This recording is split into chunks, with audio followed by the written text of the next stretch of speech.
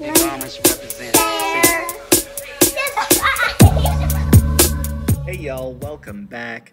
Number 16 says Reina has 5 coins worth 10 cents each and 4 coins worth 25 cents each. I'm not sure why they don't just come out and say it. I guess they don't want to assume that you know what coins are worth 10 cents and what coins are worth 25 cents, but I mean, come on. Let's simplify this first sentence and just say that she's got 5 dimes and 4 quarters. Okay? The dimes are worth 10 cents and the quarters are worth 25 cents. If she chooses 2 of the coins at random, what is the probability that the 2 coins combined will be worth at least 35 cents? So as far as like what could possibly happen if you're just randomly picking 2 coins, they can either be 2 dimes, 2 quarters, or 1 of each. The only combination of those that will not be worth 35 cents is if we pick 2 dimes, right? 2 dimes, 2 10-cent pieces are going to be worth 20 cents. But if we pick a dime and a quarter, that gets us up to that 35-cent mark.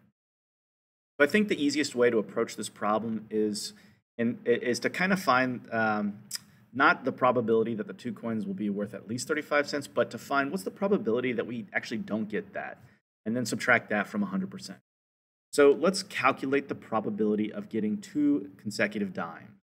Okay, so the probability is calculated by computing the number of desired outcomes divided by the number of possible outcomes. All right, this is how you calculate probability in general, just a simple probability. How many options will give you what you're looking for divided by how many total options are there. So if we want to find the probability of picking 2 dimes in a row, which is the only case in which you wouldn't get at least 35 cents, we will say, okay, well, the probability of getting the first coin to be a dime, since there are 5 dimes in this pile and a total of 9 coins, the probability here is going to be 5 over 9. Now, that's just the probability of picking a dime first. When we have these combined probabilities where the second event depends on the first event, you have to think about how many possible outcomes are you actually left with, right? So we pick 1 dime. The probability of the second one being a dime, well, since we've already picked 1 dime and we've removed it, there's only 4 dimes left, and there's only 8 total coins left. So on that second event, for the second coin, there's a probability of 4 out of 8, or a 50% chance.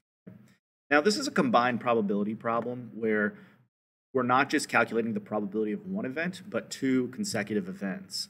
And so the way that you combine these probabilities is to multiply them. Okay, so if I multiply these fractions, what this is going to give me is the probability of picking 2 dimes in a row.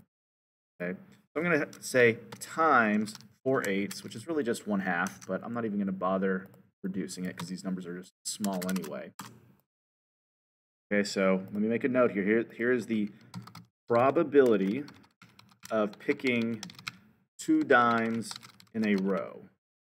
And I'll make a little note here, without replacement, meaning we're not going to put the dime that we picked back. So 5/9 times 4/8 is going to give me, let's see, 5 times 4 would be 20, 9 times 8 would be 72, and we can go ahead and put that in, well, you know what, let's just, let's go ahead and reduce this, I think. So 20 over 72, what would that reduce to? I'll put that in my calculator here. 20 over 72 going to give me, let's see, both of those are divisible by, let's just do one at a time here. You know, forget the calculator. Let's just divide by 2. That'd be 10 over, what would that be, 36. And then divide by 2 again to get 5 over 18. Okay, so 5/18, right? And we can calculate that out of 100%, but really that's what we're looking for. Okay, so 5 out of 18 potential events are going to give us 2 dimes in a row. Now to figure out, well, we want kind of the other side of that, right? We don't care about, but the question here is asking, what is the probability that you get at least 35 cents? And so that's going to be all the other possibilities, right? There's a total of 18 total possible outcomes here, where 5 of them are going to be picking 2 dimes in a row. So the probability of picking 2 coins